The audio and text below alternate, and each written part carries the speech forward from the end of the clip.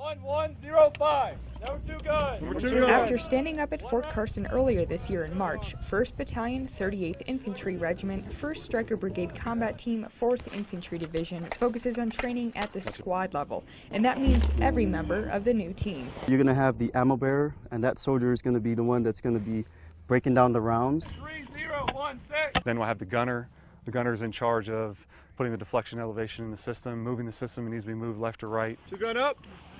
You got the assistant gunner, or the AG. He's the one that will take the round from the ammo bearer and hang the round. Hang it. The squad leader oversees all of it. What is it?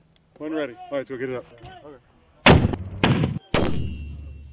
The reason the guns are out here is because we're all new squads, so we're getting used to each other. And although they are new to each other, the camaraderie is already pretty obvious. If you don't do continuous training, you're going to lose some of those steps. You're going to lose some of those methods. It's a combination of that teamwork and their precise skill set that makes these mortarmen great.